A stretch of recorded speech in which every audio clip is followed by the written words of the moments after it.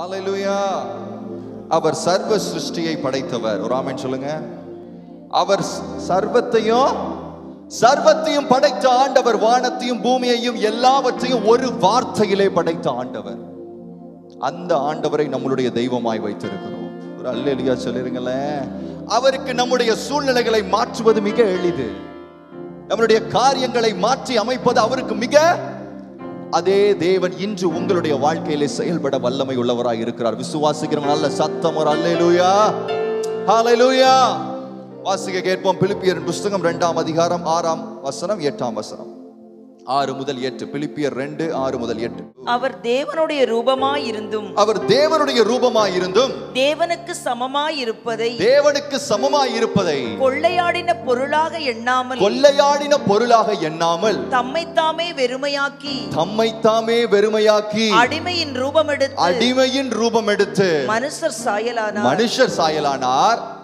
அவர் மனுஷரூபமாய் காணப்பட்டு மரண பரியந்தம் அதாவது சிலுவையின் மரண பரியந்தம் கீழ்ப்படிந்தவராகி தம்மைத்தாமே தாழ்த்தினார். ஐயா, வானத்தையும் பூமியும் படைத்த ஆண்டவர், எல்லாவற்றையும் ஒரே ஒரு வார்த்தையினாலே உண்டாக்கின ஆண்டவர், தேவ சாயலினாலே நிறைந்திருந்த ஒருவர் உங்களுக்காக எனக்காக எந்த சாயலை எடுத்தாரா?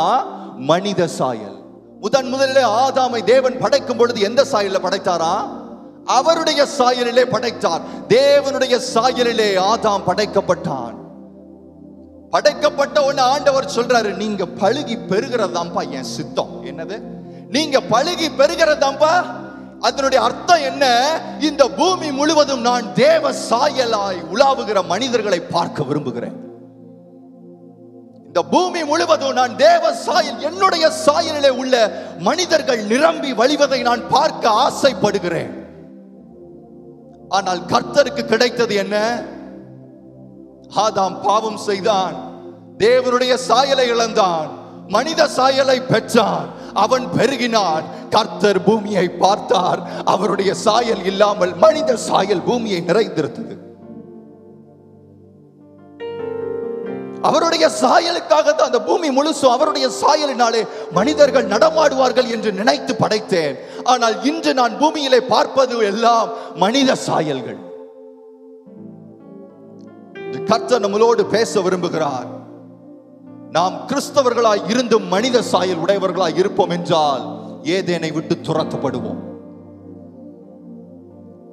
பரலோகத்திற்குள்ள போக முடியாது. கர்த்தர் உங்களிடம் என்னிடம் எதிர்பார்ப்பது அவருடைய சாயல். பக்கத்துல பார்த்து சொல்லுங்க, கர்த்தர் உங்களிடம் என்னிடம் எதிர்பார்ப்பது அவருடைய சாயலை. பழுகி பெருகுங்கள் என்று சொன்னார். அதனுடைய அர்த்தமே அதுதான். அவருக்கு ரொம்ப ஆசையா இந்த பூமியில மனித சாயல் இல்லாம தேவ சாயல, என்னுடைய சாயல உடைய மனிதர்கள் நடமாடுகிறதை நான் பார்க்க வேண்டும் என்று அவருக்கு ஆசை. இருதயத்துல கையை வச்சு சொல்லுங்க, உங்களுக்குள்ள மனுஷ சாயல் இருக்கா? தேவ சாயல் இருக்கா? கேட்டு பாருங்க. மனுஷ சாயல் இருக்கா? தேவ சாயல்? யார் பரலோகத்திற்கு போக முடியும்? இயேசு இயேசுன்னு சொல்றவங்க எல்லாம் பரலோகத்துக்கு போக முடியுமா? இல்ல. தேவன் படைத்த சாயலிலே இருக்கிற மனிதனால மட்டும்தான். அல்லேலூயா, அல்லேலூயா. இன்றைக்கு நாம ரொம்ப லேசா எடுத்துக்கிட்டோம்ல இந்த வேதத்தையும் கர்த்தருடைய வார்த்தையையும். அவர் எனக்கு பரலோகத்தை கொடுப்பார், அவருடைய கிருபை, அவருடைய ரட்சிப்பு, இதெல்லாம் ரொம்ப லேசா போச்சு நம்ம ஆளுங்களுக்கு இல்ல. அவர் சொல்லுகிறார், நீ என்ன வேணாலும் இரு, என்னுடைய சாயலை பெறாதவனுக்கு பரலோகத்துல இடம் கிடையாது. அல்லேலூயா. நீங்க எத்தனை வருஷம் கிறிஸ்தவனா இருக்கலாம், இயேசுவை பற்றி அப்படி பேசலாம் இப்படி பேசலாம், கர்த்தருடைய சாயல் இல்லை என்றால் துரத்தப்படுவீர்கள். பக்கத்துல கையை பிடிங்க சீக்கிரம். கர்த்தருடைய சாயல் இல்லை என்றால் நீங்கள் துரத்தப்படுவீர்கள். தேவ சாயல் அவனுக்குள்ள இருந்ததின் நிமித்தம் அவன் ஆசீர்வதிக்கப்பட்டவனாய் இருந்தான். தேவ சாயல் அவனுக்குள்ள இருந்ததின் நிமித்தம் கர்த்தர் அவனோடு பேசிக் கொண்டிருந்தார். தேவ சாயல் அவனோடு இருந்ததின் நிமித்தம் கர்த்தரை அறிகிற அறிவு அவனுக்கோடு இருந்தது. தேவனுடைய சாயல் அவனுக்குள்ள இருந்ததினாலே அவன் அதிகாரம் உடையவனாய் இருந்தான். அல்லேலூயா. நமக்கு இயேசு அறிஞ்சனால அதிகாரம் வேணும், ஆசீர்வாதம் வேணும், கர்த்தரோட பேசணும், கர்த்தரோட நடக்கணுங்கிற ஆசை வெறும் உங்க மனித ரூபத்தை வச்சு வந்துராது, கர்த்தருடைய சாயல் இருக்கணும். அல்லேலூயா. சத்தம் வர மாட்டேங்குது. அல்லேலூயா. நாங்கள் ஆசீர்வதிக்கப்பட்டவர்கள் எதை வச்சு சொல்றேன்? இந்த வேதத்தை இப்படி அணைச்சிட்டு வர்றதுனால சொல்றேன். நான் இயேசுவினால் ஆசீர்வதிக்கப்பட்டவன் இல்ல, அவருடைய சாயலை வைத்திருக்கிறதுனாலே சொல்லுகிறேன். நான் ஆசீர்வதிக்கப்பட்டவன். இந்த பூமி அனைத்தும் எனக்கு கீழ்ப்பட்டது. அல்லேலூயா. இந்த பூமியின் அது நிறைவு யாருடையது? கர்த்தருடையது. அவருடைய சாயலில் இருப்பதின் நிமித்தம் அவை எல்லாம் எனக்கு சொந்தம். ஆனால் நீ அவருடைய சாயலை விட்டு விலகின பின்பு, அவருடைய சாயல்ல இருந்து தள்ளின பிறகு என்ன அதிகாரம் உங்களுக்கு இருக்கு? என்ன ஆசீர்வாதம் உங்களுக்கு இருக்கு? என்ன கர்த்தரோடு உறவு இருக்கு? அல்லேலூயா. அல்லேலூயா. தேவ சாயலை இழந்து போக கூடாது. தேவ சாயலை இழந்து போக கூடாது. ஆண்டவருடைய இருதயத்தை இன்று நான் உங்களோடு பகிர்ந்து கொள்ள விரும்புகிறேன். அவர் சுத்தி பார்க்கிறார். ஐயா, என் சாயல்ல எவனாவது நடமாடுறான்? நான் எல்லாம் மனுஷ சாயல். என்ன சாயல்? எல்லாம் மனுஷ சாயல். மனுஷ சாயல், சுயம். ஆண்டவர் சொல்றாரு, நான் படைத்த சாயலிலே உலாவுகிற மக்களை நான் பார்க்க விரும்புகிறேன். மக்களை பார்க்க விரும்புகிறேன். என் சபையை என்னுடைய சாயலாய் நான் பார்க்க விரும்புகிறேன். உன்னுடைய குடும்பத்தை அவருடைய சாயலாய் பார்க்க விரும்புகிறார். உன்னை அவருடைய சாயலாய் பார்க்க விரும்புகிறார். உன் ஊழியத்தை பரலோகத்தின் சாயலாய் பார்க்க விரும்புகிறார். ஏன் கடைசி காலம் ஆயிடுச்சு? ஏன் கடைசி காலம் ஆயிடுச்சு ஐயா? இந்த கடைசி காலத்துல மனுஷ சாயலை வச்சு ஒன்றும் செய்ய முடியாது. கர்த்தருடைய சாயல் வேண்டும். இருதயத்துல கைய வைங்க, கண்ணை மூடுங்க. என்ன உம்ம சாயலா மாத்துங்கப்பா. சத்தமா சொல்லுங்க, என்ன உங்க சாயலா மாத்துங்க. என் குடும்பத்தை உங்க சாயலா மாத்துங்க. எங்க ஊழியத்தை பரலோகத்தின் சாயலா மாத்துங்கப்பா. பரலோகத்தின் சாயலா மாத்துங்கப்பா. அதுதான் இன்று ஆவியானவருடைய விருப்பமும் கூட. ஆவியானவருடைய விருப்பமும் அதுவே.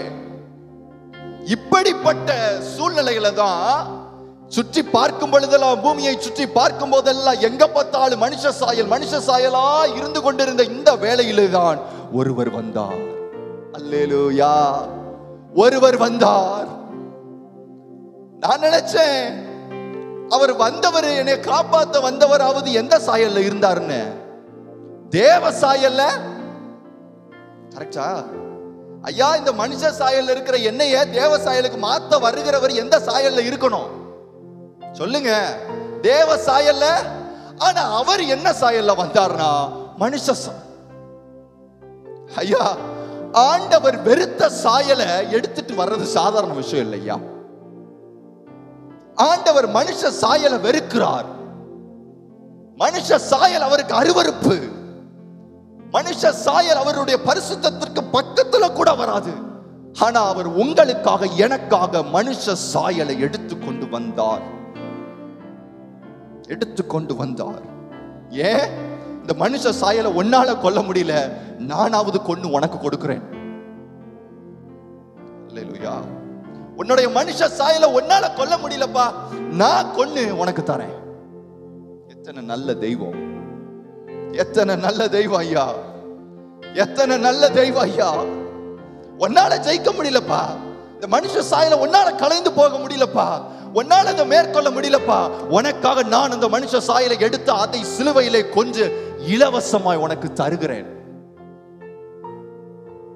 ஆனா அதையும் அற்பமா நினைக்கிறோம். பக்கத்துல பார்த்து சொல்லுங்க, ஆனா அதையும் கட்டி சொல்லுங்க, ஆனா அதையும் வாங்கிறது ஓசி, அதுலயும் அற்பம். ஆவியானவருடைய வார்த்தை உங்களை நோக்கி வருகிறது. அவர் தம்முடைய சாயலை உங்களுக்கு கொடுக்க விரும்புகிறார். உங்களுக்கு கொடுக்க விரும்புகிறார். அவருடைய சாயல் உள்ள வந்துருச்சுன்னா இந்த பூமியிலேயே ஆசீர்வதிக்கப்பட்ட மனிதன் நான் தான். அவருடைய சாயல் எனக்கு வந்துருச்சுன்னா அந்த பூமியிலே அதிகாரம் மிகுந்த மனிதன் நான் தான். அவருடைய சாயல் எனக்கு வந்துருச்சுன்னா எந்த மனிதனும் கேட்கக்கூடாத கர்த்தருடைய சத்தத்தை கேட்கக்கூடிய காதுகளை பெற்ற மனிதன் நான் தான். எந்த மனிதனாலும் பார்க்கக்கூடாத அவருடைய மகிமையை பார்க்கக்கூடிய கண்களை உடைய ஆசீர்வதிக்கப்பட்ட மனுஷன் நான் தான். காரணம், நான் அவருடைய சாயலில் இருக்கிறேன். அவருடைய சாயலில் இருக்கிறேன். நமக்காக அவர் ஆக்கினைகளை எடுத்துக்கொண்டார். அதற்காகத்தான் மனுஷ சாயல்ல வந்தாராம். ஆனா இன்னைக்கு செய்தி அது கிடையாது. என்னது இன்னைக்கு செய்தி?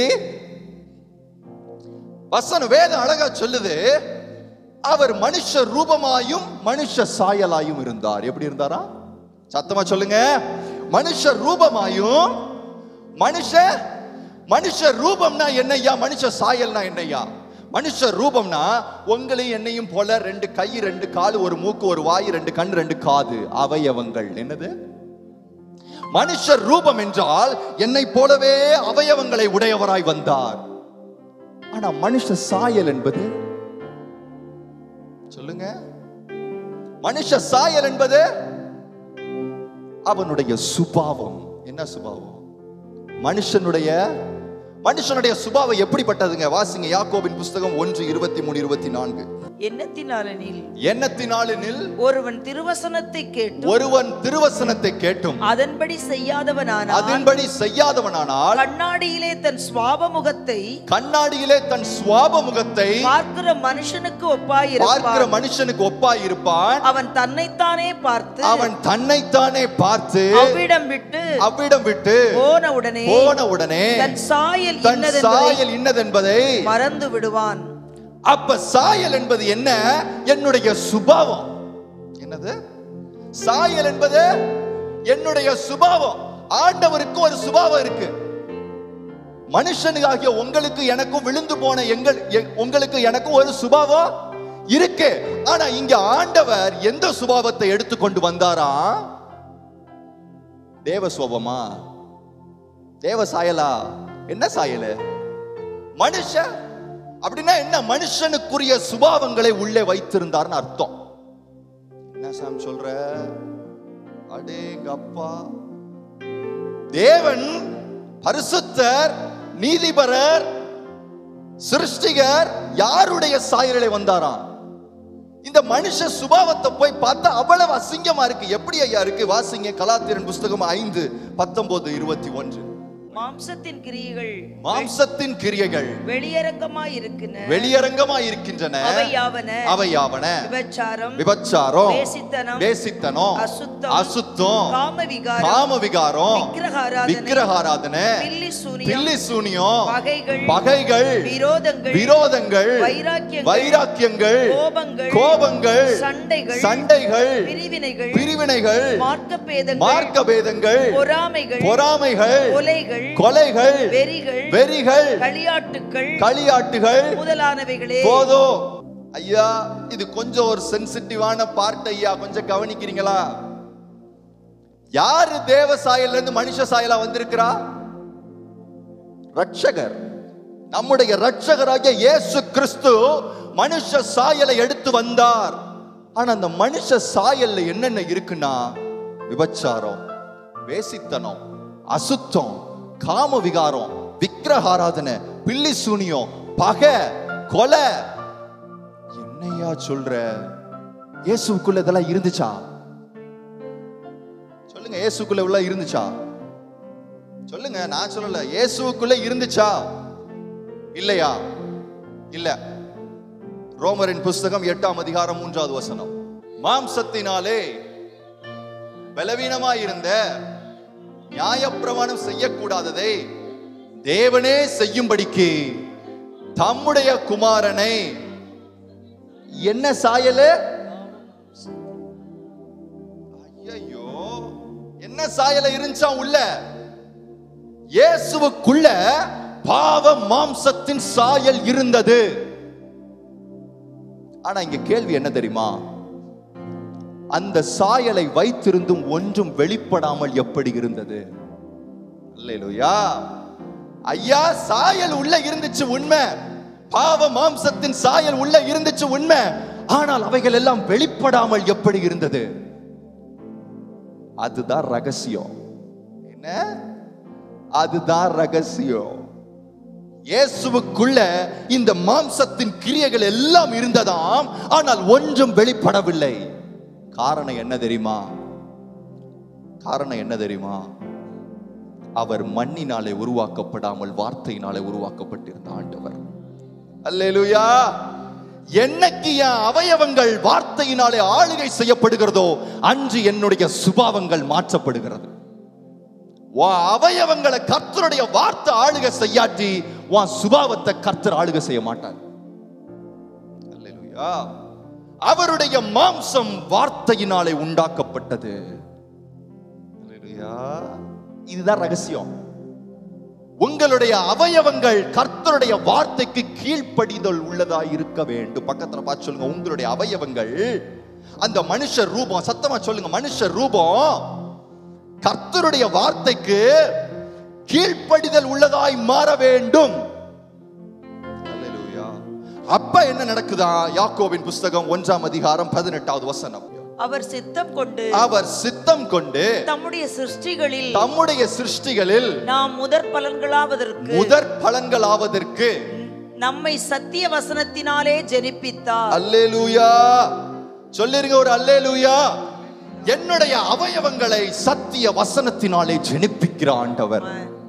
என் கண்களை சத்திய வசனத்தினாலே ஜெனிப்பிக்கிற ஆண்டவர்.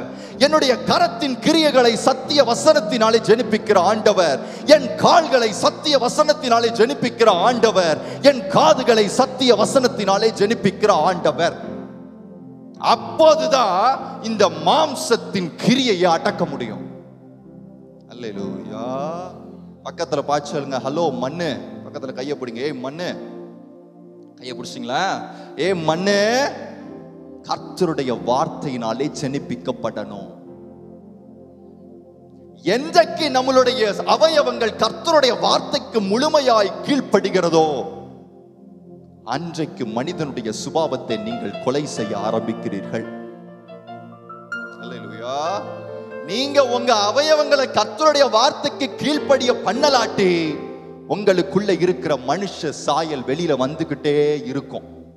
நீங்க எவ்வளவு பைபிள் படிச்சாலும் சரி, எவ்வளவு நேரம் ஜெபம் பண்ணாலும் சரி, எவ்வளவு 1000 எவ்வளவு லட்சம் காணிக்க கொடுத்தாலும் சரி, உங்களுடைய மனுஷ சாயல் மாற வேண்டும் என்று சொன்னால் உங்களுடைய மனுஷ ரூபம் மாறணும் முதல்ல.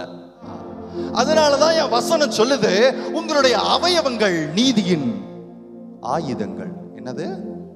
உங்கள் அவயவங்கள் நீதியின். நீங்க ரொம்ப டீப்பான சத்தியத்துக்கெல்லாம் போய் அலசி ஆராய வேண்டாம் ஐயா. பேசிக்ல ஸ்டிக் ஆனாலே போதும், பரலோகம் போயிடலாம். அல்லேலூயா. பரம ரகசியத்தை தோண்டி புதை பேசிக்கான டாக்டரின்ல ஸ்டிக்கா இருந்தாலே போதும், பரலோகம் போயிடலாம். உங்கள் அவயவங்களை நீதியின் ஆயுதங்களாய். இந்த ஆயுதத்தினுடைய முக்கிய பங்கு என்ன தெரியுமா? உன்னுடைய மாம்ச சாயலை அழிப்பதுதான். ஆனால் இதை அநீதத்தின் ஆயுதங்களாய் நீங்கள் பயன்படுத்தும் பொழுது உங்களுடைய மாம்ச சாயல் உங்களை மேற்கொள்ளும். இயேசு இந்த சாயலை உள்ள வச்சிருந்தாரா ஐயா? அப்பா, சும்மா இல்ல ஏதோ அவர் தெய்வங்கிறதுனால ஈஸியா அந்த பூமியை கடந்துட்டார்னு இல்ல. உங்களுக்கு எனக்கு இருந்த அதே மாம்ச சாயலை தனக்குள்ளே வைத்திருந்தார். அதை இன்னும் வசனம் சொல்லுது, பாவ சாயலை உள்ளே வைத்திருந்தார். அடேங்க அப்பா, என்ன சாயலை? பாவ சாயலை உள்ளே வைத்திருந்தார். ஆனால் ஒரு நாள் கூட, ஒரு செகண்ட் கூட, ஒரு நிமிஷம் கூட வெளியேறல. ஏன் வெளியேறல? அவருடைய ஆயுதங்கள் நீதியின் ஆயுதங்கள். அவருடைய அவயவங்கள் நீதியின் ஆயுதங்கள்.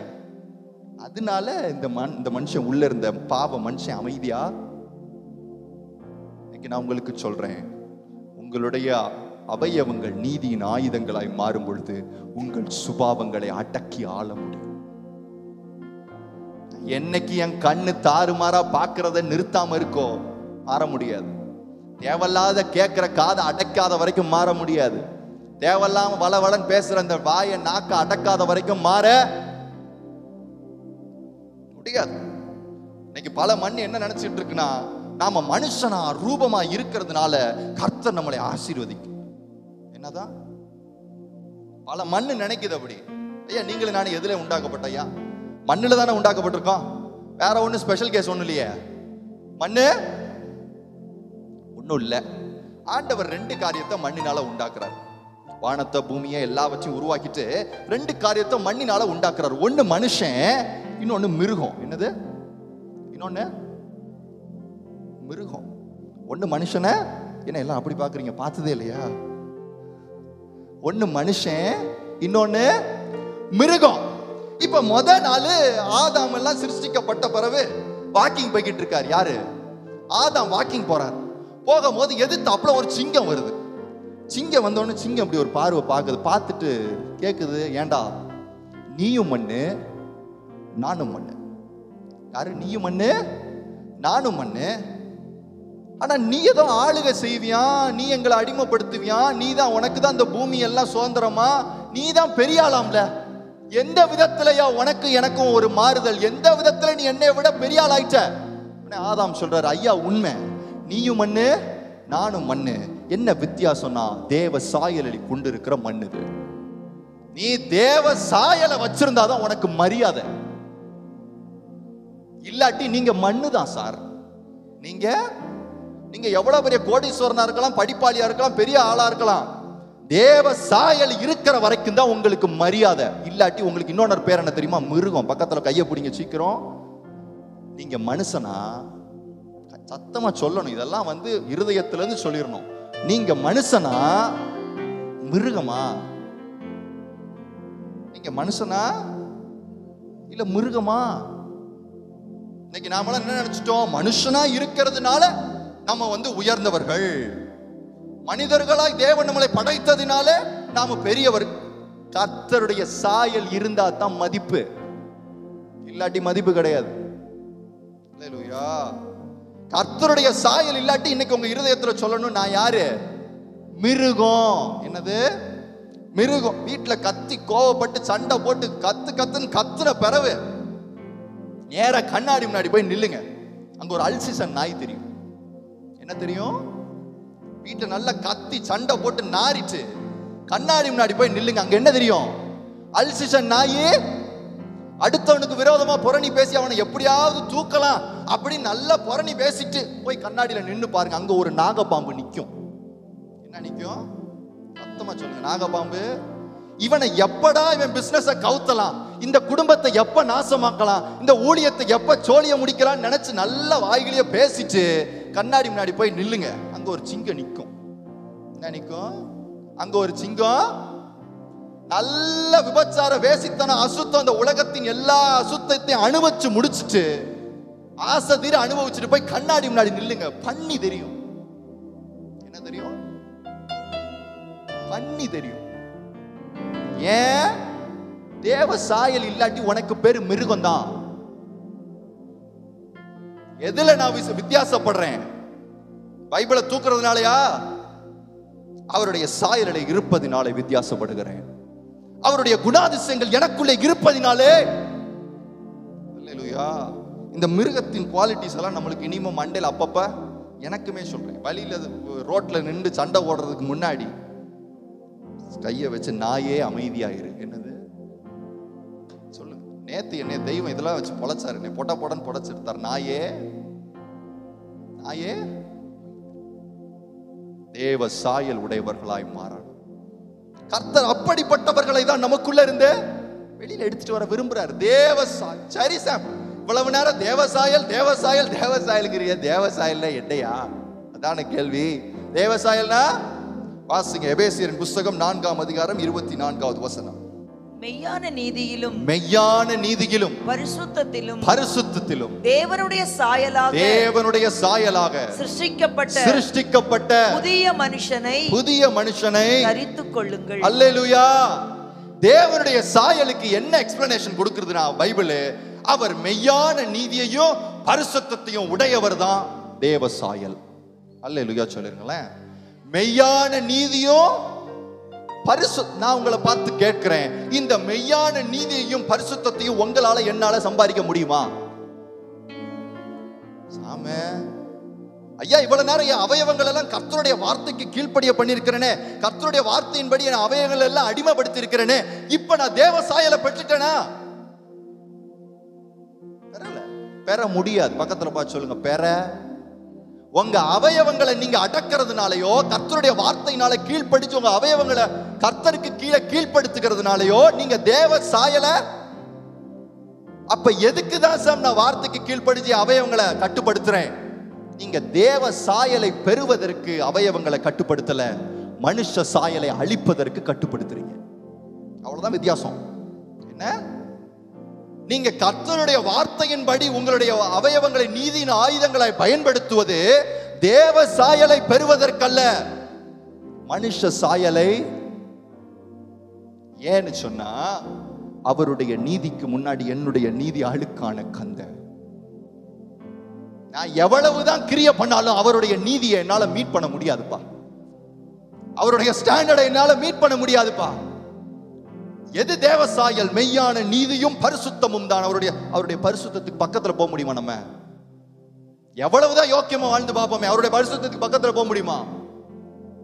ஆனா வேதம் சொல்லுது, மெய்யான நீதியையும் பரிசுத்தத்தையும் தேவனுடைய சாயலாக சிருஷ்டிக்கப்பட்ட புதிய மனுஷனை தரித்துக் கொள்ளுங்கள். அந்த புதிய மனுஷன் யார் தெரியுமா? கர்த்தராகிய இயேசு கிறிஸ்து.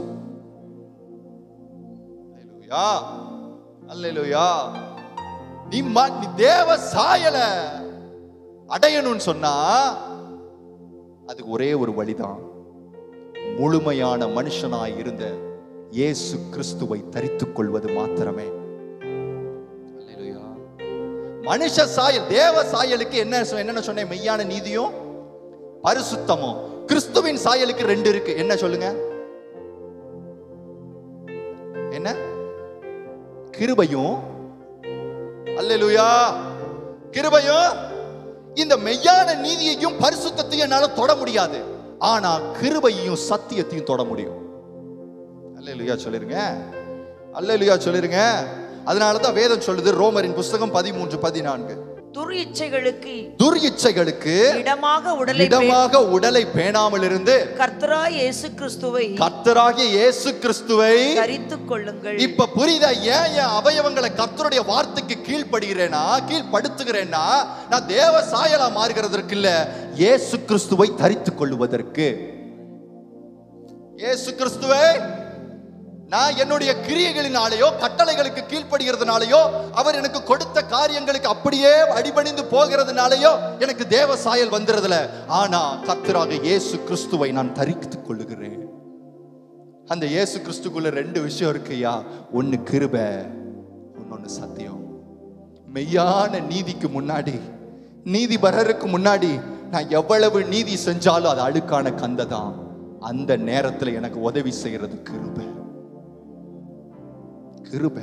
அப்ப இயேசு வந்து சொல்லுவார், அவரை தரித்திருக்கிறவர் முன்னாடி வந்து சொல்லுவார், ஐயா இவன் அவயவங்களை நீதியின் ஆயுதங்களாய் பயன்படுத்தினதுனாலே என்னுடைய நீதியை கிருபையாய் இவனுக்கு கொடும். என்னுடைய நீதியை இவனுக்கு கிருபையாய். சத்தியம் என்னதியா? அங்க பரிசுத்தம் வேணும். பரிசுத்தமா நடக்க முடியுமா? அவ்வளவு பரிசுத்தத்திற்கு நம்மளால ஈடு கொடுக்க முடியுமா? முடியாது. அந்த நேரத்தில் ஒரு சத்தியம் உள்ள வருது. என்ன சத்தியம்?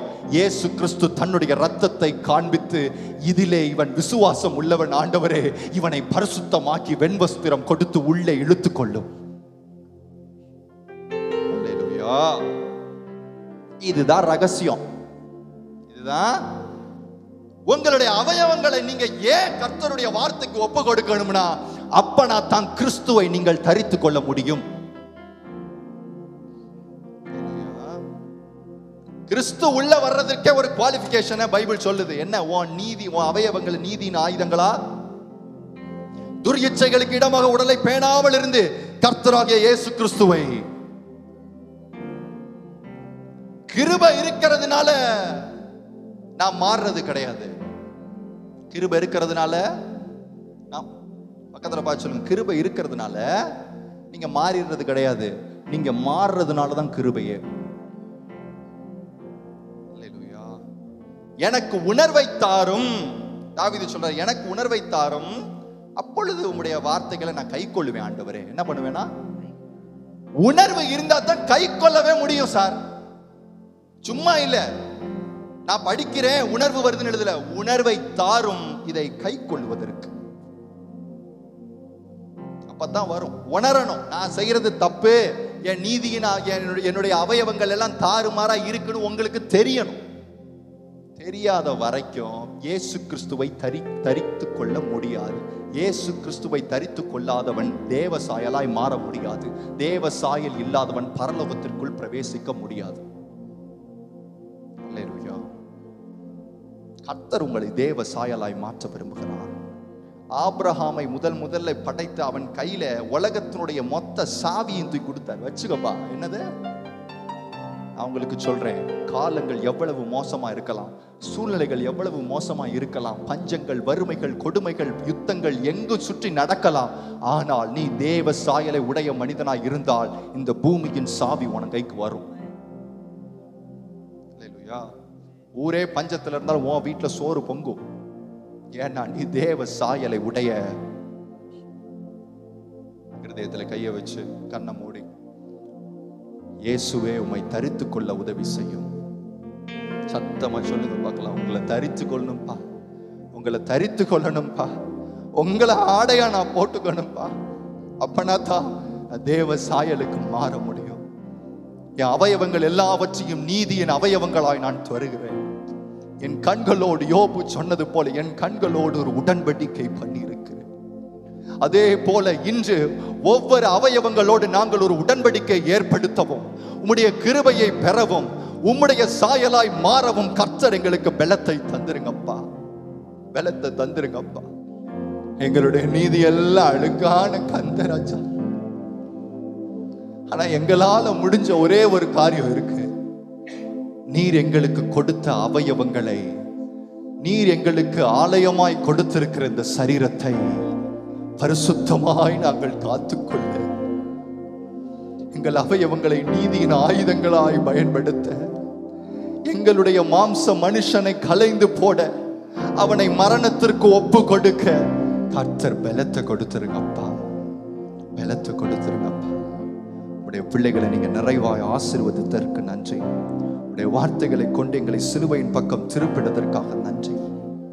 நீர் மகிமைப்படும். எல்லா துதிகன மகிமை உமக்கே செலுத்துகிறேன். இயேசு கிறிஸ்துவின் நாமத்தில் ஜெபிக்கிறேன் பிதாவே.